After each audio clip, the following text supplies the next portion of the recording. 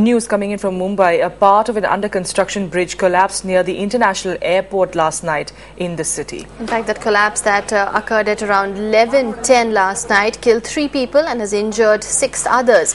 8 fire engines were immediately rushed to the scene.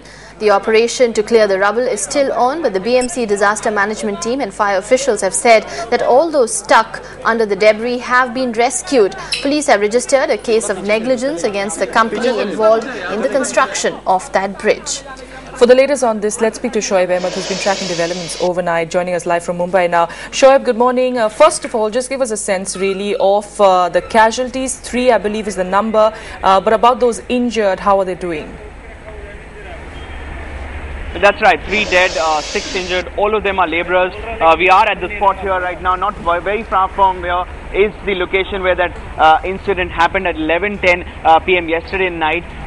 And what the police is now saying as of now is that they have registered an FIR against the company, which is L&T, which was involved in the construction of this bridge. They are also investigating whether there was any technical lapse.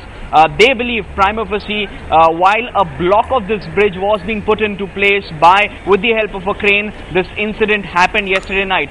So as of now, investigation is going on. An FIR of negligence has been registered against the personnel who are present here.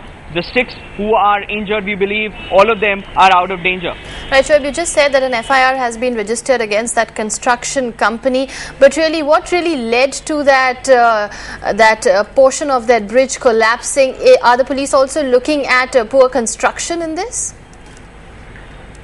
2 aspects to it, Priyali. One is a point about human error, about whether the person who was operating the crane, his statement has been recorded by the police, whether there was any error on his part, so that which led to this accident, or the other aspect is of the quality of the construction. These are 2 aspects which they are broadly looking at. As of now, statements of the person who was operating the crane has been recorded. The supervisor's statement is in the process of being recorded, and then the quality will also come under the scanner. So these 2 aspects are being looked into.